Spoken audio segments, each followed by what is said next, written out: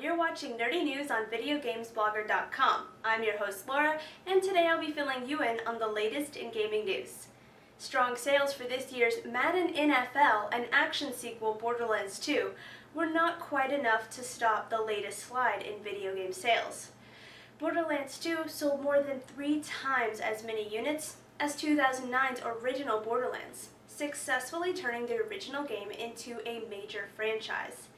In total, however, this year's September video game sales could not match up to last year, which, to be fair, included Gears of War 3.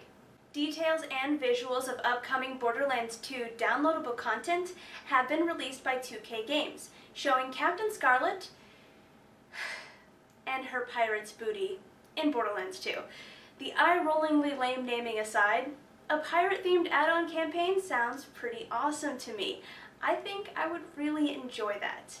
This DLC is setting sail Tuesday, October 16th, so we won't have to wait very long to play it, and it focuses on the one-eyed pirate queen, Captain Scarlet. And it's set in an expansive desert that features a bandit-filled shantytown called Oasis. I just love bandit-filled shantytowns. Sounds like fun. The new campaign tasks players with battling new enemies, like sandworms, so that won't be too new, but it'll be something new.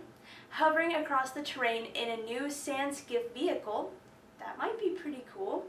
And collecting a new currency called Seraph Crystals. That's great because Iridium ain't worth nothing anymore. Seriously, I have way too much of that stuff.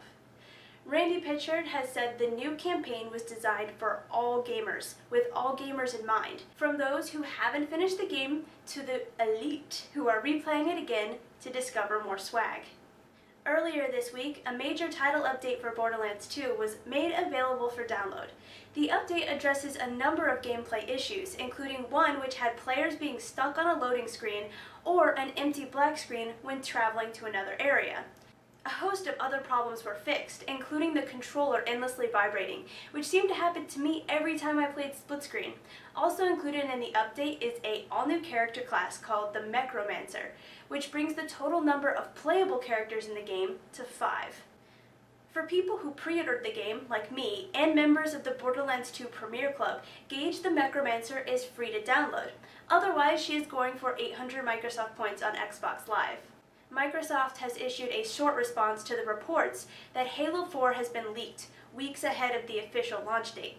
And I quote, "We have seen reports of Halo 4 content being propped up on the web and are working closely with our security teams and law enforcement to address the situation." In the years that I've been reading about leaked video games, any statement that isn't an outright denial means this rumor is probably the worst case scenario for them.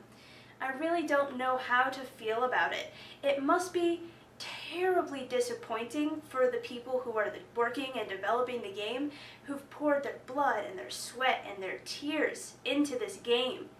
And then somebody just leaks the game and totally steals their thunder.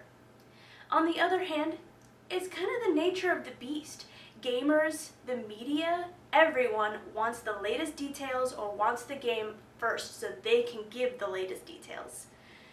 So, I really don't know how to feel about it, especially since all of this could just be a media racket to keep us on the edge of our seats for Halo 4, as if we need more incentive.